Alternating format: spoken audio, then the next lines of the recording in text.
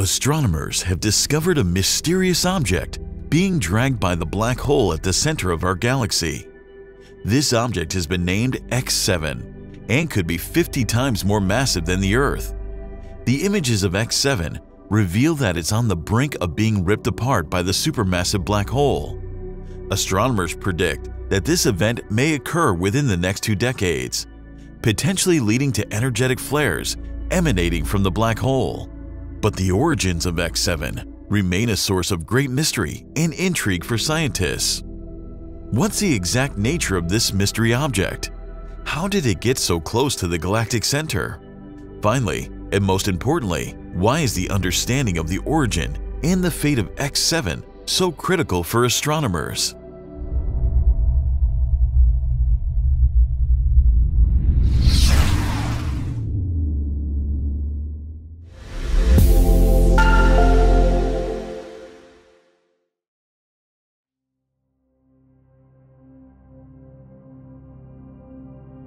The galactic center is roughly 8 kiloparsecs away from Earth, in the direction of the Sagittarius and Scorpius constellations. This is where the Milky Way appears brightest in the sky. At the center of this region lies a supermassive black hole known as Sagittarius A star, with a mass several million times that of our Sun. Within a mere 1 parsec of the galactic center, there is an incredibly dense region containing over 10 million stars, primarily consisting of red giants, with a significant number of massive supergiants and Wolf-Rayet stars. However, this region is not just home to stars. Several smaller structures are also orbiting the black hole, one of which is X7. X7 is a colossal cloud of gas and dust currently orbiting Sagittarius A star on an elliptical path. Recent studies suggest that X7 may never complete a full orbit around the galactic center. The reason behind this is the unique evolution that it has undergone over the years. When scientists first observed X7 using the Keck Observatory in 2002, it displayed a comet-like shape, possibly due to the impact of stellar winds or jets of particles from the black hole. Researchers have witnessed significant changes in X7's shape over the last 2 decades. The black hole's strong gravitational pull has stretched it into an elongated shape, more than double its original size. To be precise, X7 has grown from a width of 0.25 arcseconds in 2003 to over 0.4 arcseconds in 2021, corresponding to a spread of around 3,300 astronomical units. That's 3,300 times the average distance between the Earth and the Sun. In the previous epochs, X7 appeared to have a flared tail. However, since 2006, this feature has vanished as the cloud inclined more toward a linear shape. A higher resolution near-infrared image has recently revealed that the ridge of X7 is fragmenting. Furthermore, as X7 moves across the sky and stretches in length, its internal radial velocity structure has undergone significant changes. Over the last 15 years, the tip of this dust cloud has decelerated by approximately 200 kilometers per second. In summary, X7 has undergone dramatic changes in the past 2 decades, unlike any other object in the region. However, to some extent, it shares similarities with G objects.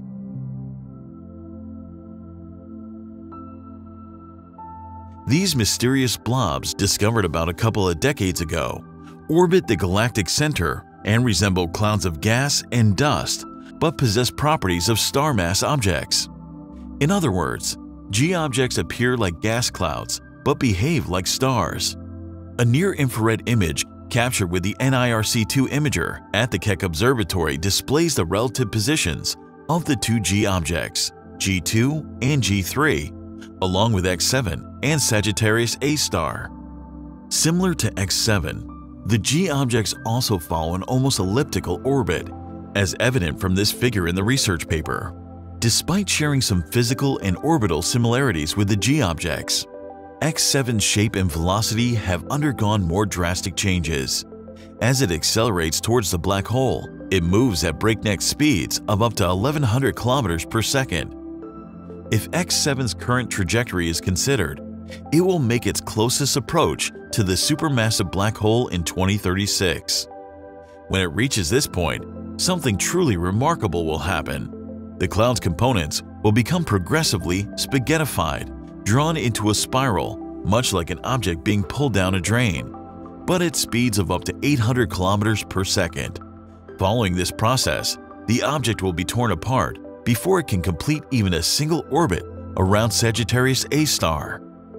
Finally, this violent spectacle will cause the black hole to light up like fireworks. But wait a minute, isn't a black hole supposed to swallow everything, even photons? So how can it light up? Here's the twist. It's not the black hole itself that's glowing, but the material being sucked into it. Before gas enters the black hole, it gets heated up by immense gravitational forces, causing it to glow, much like a toaster element. The light emitted is mainly X-rays, but it can sometimes include visible light. Since this light is emitted before the gas enters the black hole, it can escape, resulting in a spectacular light show that resembles fireworks. However, the fate of G objects is quite different. Despite stretching out at the periastron, they remain intact, forming a more compact object to continue their orbit rather than being sucked into the black hole. This unique dynamic makes the study of X7 objects all the more exciting.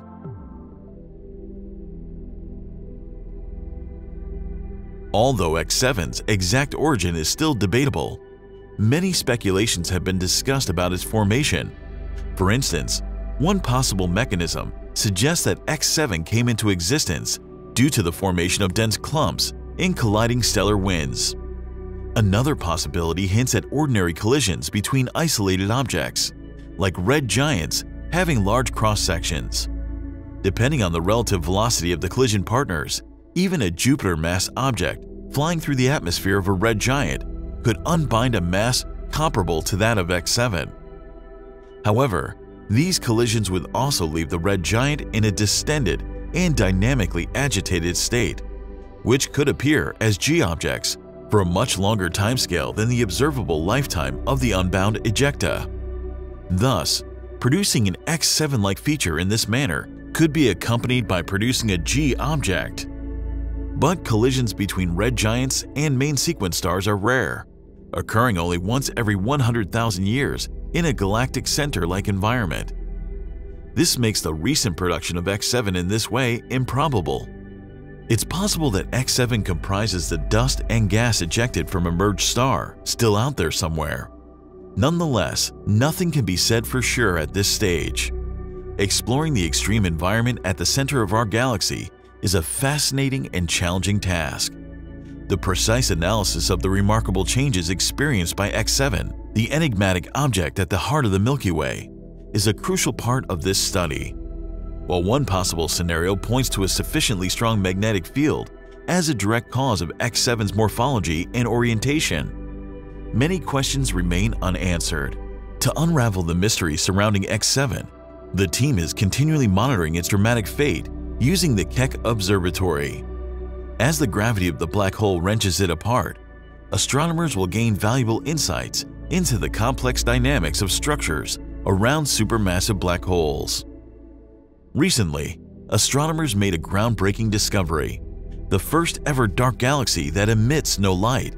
If you missed this intriguing episode, be sure to catch up on this discovery.